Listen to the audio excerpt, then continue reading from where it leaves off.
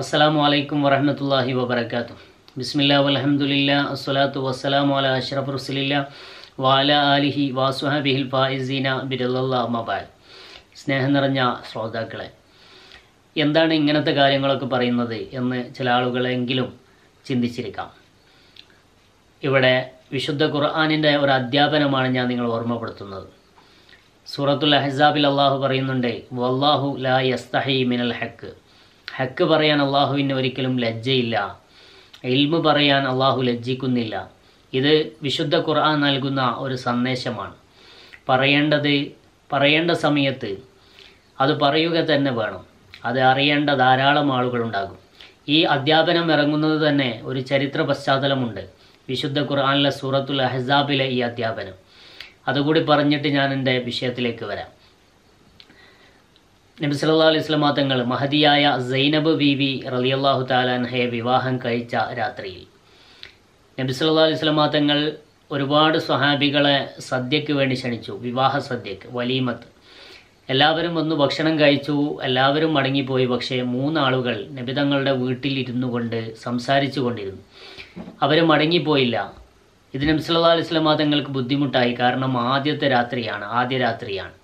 നബി സല്ലല്ലാഹു അലൈഹി വസല്ലം തങ്ങൾക്ക് അവിടുത്തെ സഹധർമ്മിണിയുമായിട്ട് വീട്ടിൽ കൂടണം. പക്ഷേ നബി തങ്ങൾക്ക് ഒരിക്കലും നിങ്ങൾ മടങ്ങിപ്പോയിക്കൊള്ളൂ, സമയമായി എന്ന് പറയാൻ നബി തങ്ങൾക്ക് മനസ്സ് വന്നില്ല. കാരണം കാന കരീമ, നബി സല്ലല്ലാഹു അലൈഹി വസല്ലം തങ്ങൾ ജനങ്ങളിൽ വെച്ച് ഏറ്റവും വലിയ മാന്യനായിരുന്നു. ഈ സന്ദർഭത്തിലാണ് വിശുദ്ധ ഖുർആനിൻ്റെ അധ്യാപനം ഇറങ്ങിയത് എന്നാണ്. ഇത്തരം സന്ദർഭത്തിൽ അവസരം മനസ്സിലാക്കിക്കൊണ്ട് സമീപിക്കണമെന്നും നബി സല്ലല്ലാഹു അലൈഹി വസല്ലം തങ്ങൾ ഒരുപക്ഷെ ഇത്തരം കാര്യങ്ങൾ നിങ്ങളോട് പറയാൻ ലജ്ജിക്കുമെന്നും, എന്നാൽ വല്ലാഹു ലാ യസ്തഹി മിനൽ ഹക്ക്, അല്ലാഹു തആല ഇത്തരം കാര്യങ്ങൾ ഹക്ക് പറയാൻ ലജ്ജിക്കുന്നില്ല എന്ന വിശുദ്ധ ഖുർആനിൻ്റെ അധ്യാപനം ജനങ്ങൾക്ക് ഒരു സന്ദേശമായിരുന്നു. അതുകൊണ്ട് ഇത്തരം കാര്യങ്ങളൊക്കെ അറിയേണ്ട ധാരാളം ആളുകൾ ഉണ്ടായിരിക്കും, ആഗ്രഹിക്കും. പക്ഷേ അവർക്ക് ചോദിക്കാനും ഒക്കെ ലജ്ജയായിരിക്കും. അത്തരം ആളുകൾ അറിയട്ടെ, എല്ലാവരും വിഷയം പഠിക്കട്ടെ, എല്ലാവരും ഇസ്ലാമിൻ്റെ നിയമങ്ങൾ അറിയട്ടെ. അതാണ് എല്ലാവരും ആഗ്രഹിക്കേണ്ടത്. അപ്പോൾ ഭാര്യയെ ചുംബിച്ചാൽ, റമളാനിൻ്റെ പകലിൽ നോമ്പെടുത്തുകൊണ്ട് ഭാര്യയെ ചുംബിച്ചാൽ നോമ്പ് മുറിയുമോ? ഇത് പലർക്കുമുള്ള ഒരു സംശയമാണ്. എന്നാൽ ഇവിടെ ഇസ്ലാമിക കർമ്മശാസ്ത്രം ഷാഫി മദ്ഹബ് പറയുന്നത്, ഒരാൾ ഭാര്യയെ ചുംബിച്ചതുകൊണ്ട് നോമ്പ് മുറിയില്ല. നഗ്നമായി ചുണ്ടിലോ അല്ലെങ്കിൽ വേറെ ഏതെങ്കിലും അവയവത്തിലോ നഗ്നമായി ചുംബിക്കുന്നത് കൊണ്ട് നോമ്പ് മുറിയുന്നില്ല. എന്നാൽ അതുമൂലം സ്ഖലനമുണ്ടായാൽ നോമ്പ് മുറിയും എന്നത് തീർച്ചയാണ്. അതുകൊണ്ട് തന്നെ ഇങ്ങനെ നഗ്നമായിട്ട് ഭാര്യയെ ചുംബിക്കൽ വികാരമുണ്ടാകുന്ന ആളുകൾക്ക്, അഥവാ ചുംബിച്ചു കഴിഞ്ഞാൽ അത് ജിമായിലേക്ക്, സംയോഗത്തിലേക്ക് അത് ക്ഷണിക്കും, അല്ലെങ്കിൽ അത് കൂട്ടിക്കളയും എന്ന് ഭയമുള്ള ആളുകൾക്ക് അങ്ങനെ ചുംബിക്കൽ, റമളാനിൻ്റെ പകൽ നോമ്പനുഷ്ഠിച്ചുകൊണ്ട് അങ്ങനെ ഭാര്യയെ ചുംബിക്കൽ തഹരീമിൻ്റെ കറാഹത്താണ്. വെറും കറാഹത്ത് മാത്രമല്ല, തഹരീമിൻ്റെ കറാഹത്ത് എന്ന് പറഞ്ഞാൽ ഹറാമിനോട് അടുത്ത് നിൽക്കുന്ന കറാഹത്താണ്. വളരെ ശക്തിയേറിയ കറാഹത്താണ്, ഒഴിവാക്കേണ്ടതാണ് എന്ന് പണ്ഡിതന്മാർ പറഞ്ഞു. ഇതുപോലെ തന്നെ മറ്റൊരു സംശയം, ഭാര്യയെ കൂട്ടിപ്പിടിക്കൽ, അതുപോലെ തന്നെ ആലിംഗനം ചെയ്യൽ, ഇതൊക്കെ ഇതുപോലെ തന്നെയാണ്.